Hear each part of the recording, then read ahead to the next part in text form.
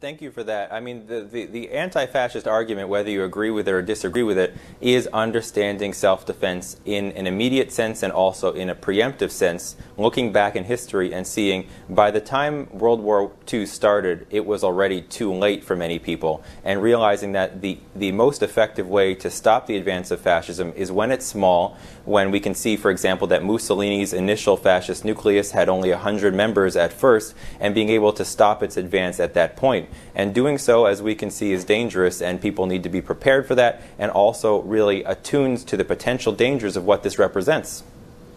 Mark Bray is a historian of human rights, terrorism, and political radicalism in modern Europe. He's currently a lecturer at Dartmouth College, and his book is AntiFa, the Anti-Fascist Handbook. Thanks so much for your time this morning. Thank you.